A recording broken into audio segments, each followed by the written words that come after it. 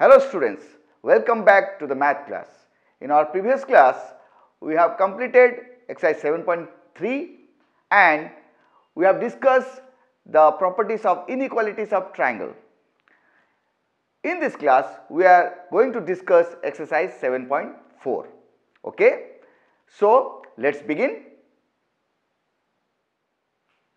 Students, question number 1 says, show that in a right angled triangle, the hypotenuse is the longest side. For that, we need to draw a diagram. So, let me draw a diagram so that we can discuss properly. Okay? Students, as you can see, this is a triangle ABC, right angled at A. Okay? So, triangle ABC is right angled at A. That means angle A is equal to 90 degree. That means angle A is the greatest angle of this triangle. Why? Because the angle sum property says that the sum of the angles of a triangle is equal to 180 degree. So, as angle A is 90 degree, sum of angle B and C is 90 degree. That's why angle A is greater than angle B and angle A is also greater than angle C. So, this implies BC is greater than AC and BC is greater than AB as well. Why? Because we have already discussed that the side that is opposite to the greatest angle of a triangle is the longest. So, BC is the opposite side of angle A. That's why BC is greater than AB and AC as well. Side opposite to greatest angle of a triangle is the longest.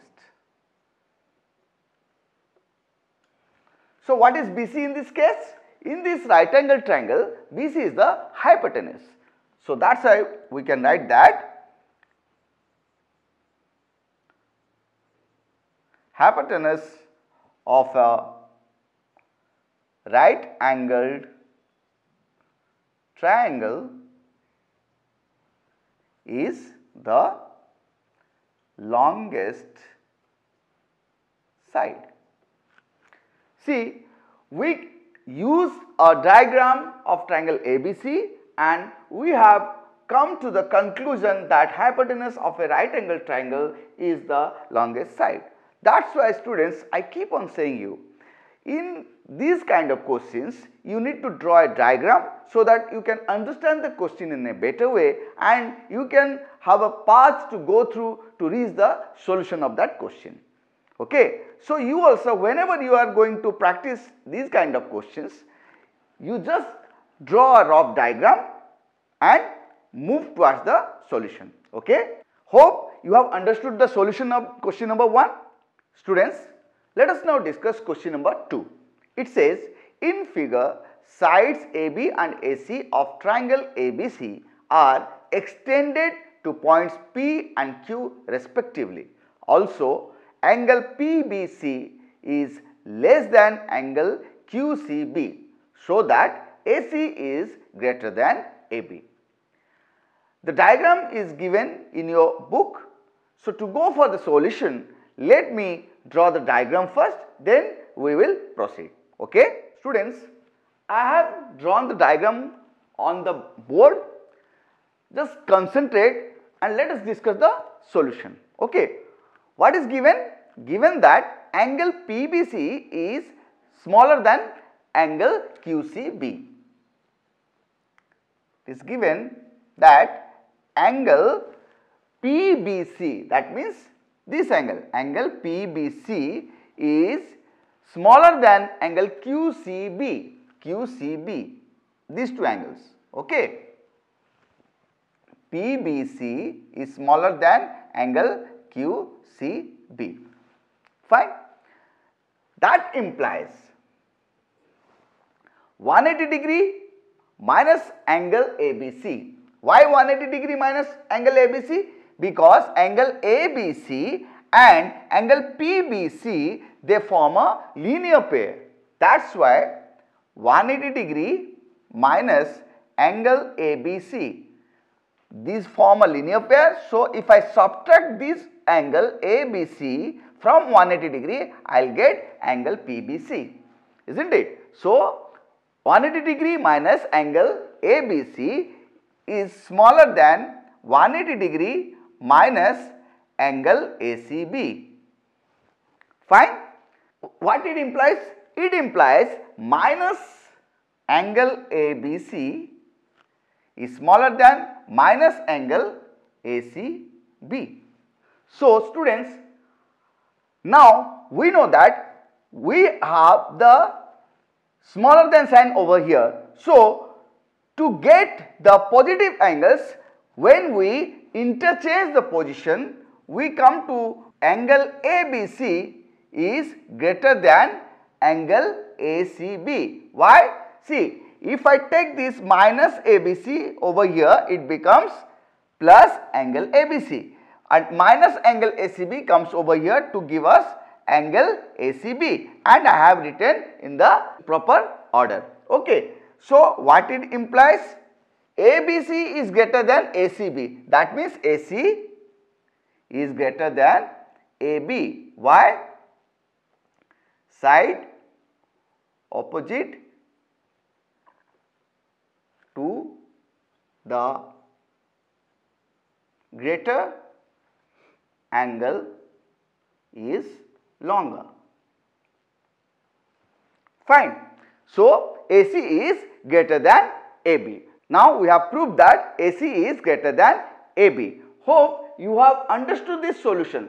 Just remember, you have to be very careful while implying the conversion of signs. Otherwise, you will be facing lot of problems. Okay. So, you need to concentrate while changing the side, especially in this case. If you do not concentrate, it may happen that you will write ABC is smaller than angle ACB and you will come to a wrong solution. You cannot prove. You will prove that AB is greater than AC. If you do anything wrong while converting the signs over here, then you will come to a wrong solution. You cannot prove it. So, you have to be fully concentrated. Okay? Students, let us now discuss question number 3. It says, in figure, angle B is smaller than angle A and angle C is smaller than angle D, so that AD is smaller than BC. So, let me draw the figure first, then we will go for the solution. Okay? So, students, you can look at the diagram over here or you can look at the diagram given in your book. The data given is angle B is smaller than angle A. It is given that angle B is smaller than angle A. Fine. That implies, which is the opposite side to angle B? It is OA. Which is the opposite side to angle A? That is OB. So, OA is smaller than OB. Let me mark it as question 1. Fine. Why is it so? We know that greater angle has longer side opposite to it. Fine. Angle C is smaller than angle D. It implies OD, okay, is smaller than OC.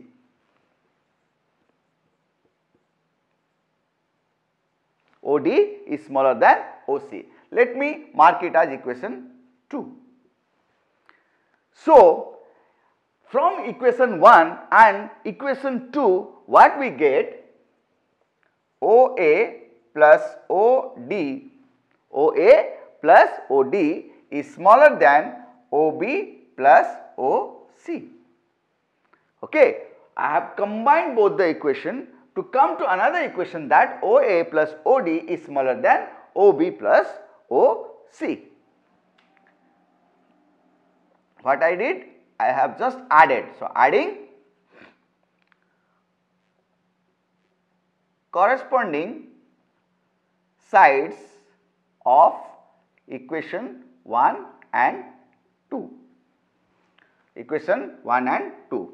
Adding corresponding sides of equation 1 and 2, I have come to another equation OA plus OD is smaller than OB plus OC.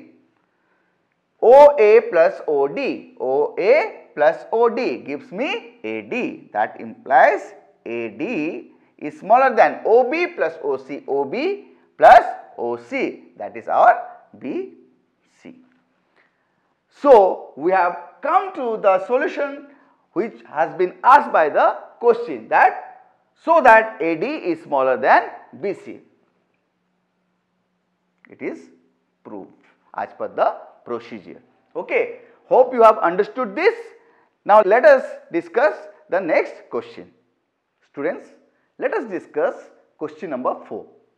It says AB and CD are respectively the smallest and longest sides of a quadrilateral ABCD. You can see the figure as it is given in your book. The question asks, so that angle A is greater than angle C and angle B is greater than angle D. So, let me draw the diagram first, then we will go for the solution. Okay?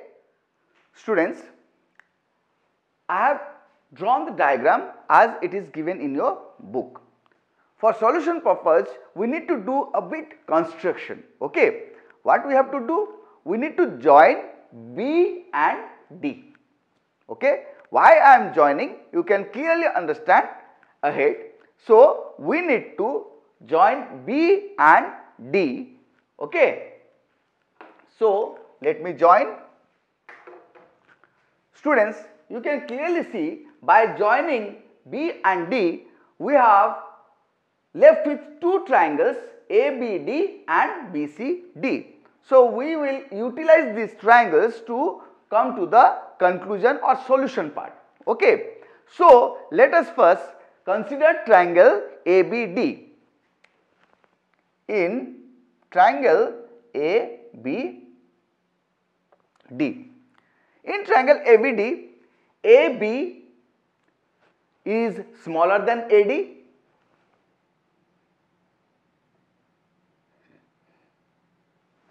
Okay, AB is smaller than AD, it is given. As AB is smaller than AD, angle ADB is smaller than angle ABD. Why? AB is smaller than AD, that means angle ADB, which is opposite to side AB, should be smaller than angle ABD, which is opposite to side AD. Okay.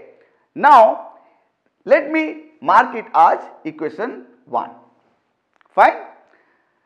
Next, BC is smaller than CD. BC is smaller than CD. It is also given. Fine. So, angle BDC is smaller than angle DBC. Let me mark it as equation 2. Fine. So, adding corresponding sides of 1 and 2,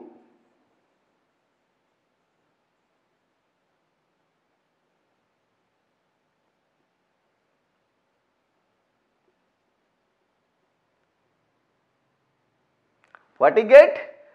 Okay, angle ADB plus angle BDC is smaller than angle ABD plus angle DBC. Okay. So, what is ADB plus BDC? ADB plus BDC gives us angle ADC. is smaller than, what is ABD plus DBC? ABD plus DBC gives us angle ABC. Angle ABC. That implies angle D is smaller than angle P. Okay. Similarly, by joining A and C, we can show angle A is greater than angle C. Just concentrate and look how I have gone through the solution. While joining A and C, you will find another two pair of triangles and you can go through the way which I have gone through in this solution to find angle A is greater than angle C. Hope you have understood this solution. Students, let us now discuss question number 5. It says, in this figure or the given figure, PR is greater than PQ and PS bisects angle QPR. Prove that angle PSR is greater than angle PSQ. For the solution purpose, let me draw the diagram first, then we will go for the solution. Okay. So students, I have drawn the diagram as it is given in your book. In triangle PQR, PR is greater than PQ. Okay. In triangle PQR, PR is greater than PQ. It is given. Fine. So, angle Q is greater than angle R. That implies angle Q is greater than angle R. Why? Angle Q is the opposite angle to the larger side. That's why angle Q is greater than angle R. Also, angle QPS is equal to angle RPS. First of all, let me mark it as 1. What else? Angle QPS is equal to angle RPS. This is 2. Why? Because PS is bisector of angle QPR.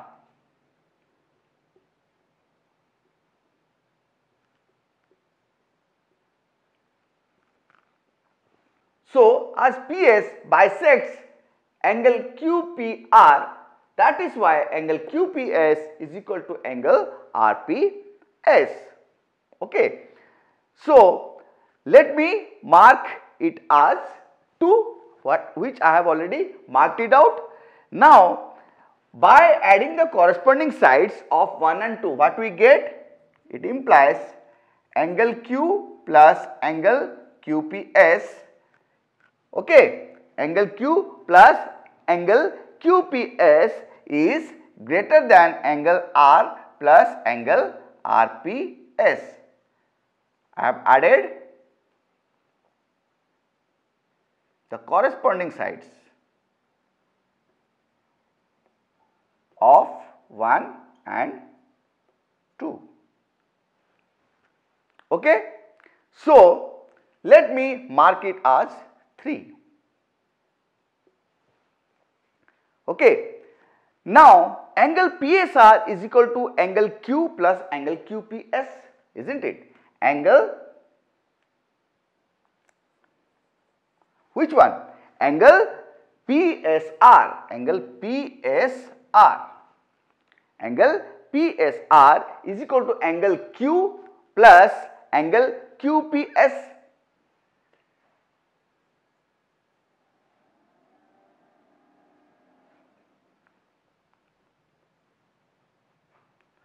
Can you say why? Hope you have understood this.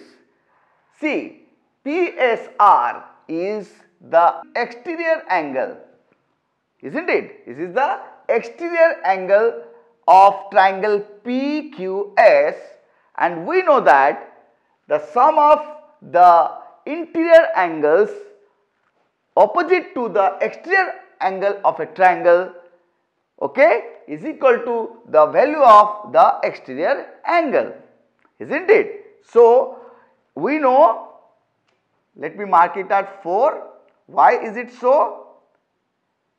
Exterior angle is the sum of opposite interior angles. So, for triangle PQS, PSR is the exterior angle and its opposite interior angles are PQS and SPQ. That's why angle PSR is equal to angle Q plus angle QPS. Okay. So, students, angle PSR is equal to angle Q plus angle QPS and angle PSQ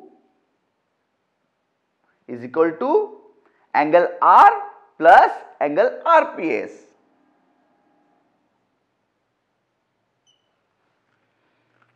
Isn't it? So, let me mark it as 5. So, when we combine 3, 4 and 5, what we will get? Exactly, angle PSR is greater than angle PSQ. So, by adding 3, 4 and 5, we will get angle PSR is greater than angle PSQ. Angle PSR is greater than angle PSQ from 3, 4 and 5. Hope you have understood this solution. Now, let us go to the next question. Okay, students, let us now discuss question number 6. It says, show that of all line segments drawn from a given point not on 8, a perpendicular line segment is the shortest. So, to go for the solution, we need to draw a diagram so that we can understand the concept clearly and go for the solution. So, let me draw the diagram first. Students, as per the given data, I have drawn a line L, okay, and AP is perpendicular to L. Fine. So, AQ is any other line segment. AQ is any other line segment. Angle APQ is greater than angle AQP. Angle APQ is greater than angle AQP. So, in this case, AP is perpendicular to L. AQ is a line segment. P and Q, they lie on line L. Fine. So, as AP is perpendicular to L, triangle APQ is a right angled triangle. That means angle APQ is greater than angle AQP because angle APQ is the greatest angle.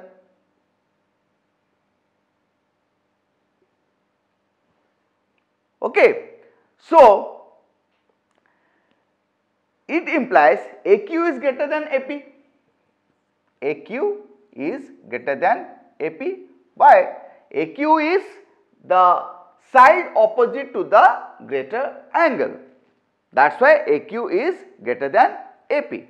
Hence, any line segment AQ from point A to the line L, any line segment from point A to line L is greater than the perpendicular, that is AP in this case.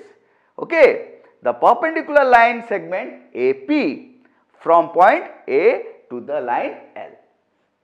From the point A to line L, which is AP in this case. We have proved that AQ, which is another line segment, okay, which is another line segment from point A to line L is greater than the perpendicular from that particular point A to that particular line L. Okay. Hence,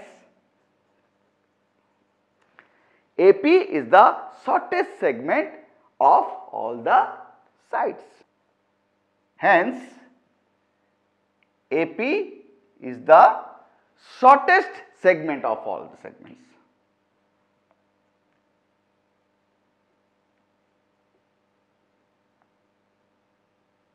Of all the segments. Okay. Hope you have understood this solution. Students, in this chapter, we have studied the following.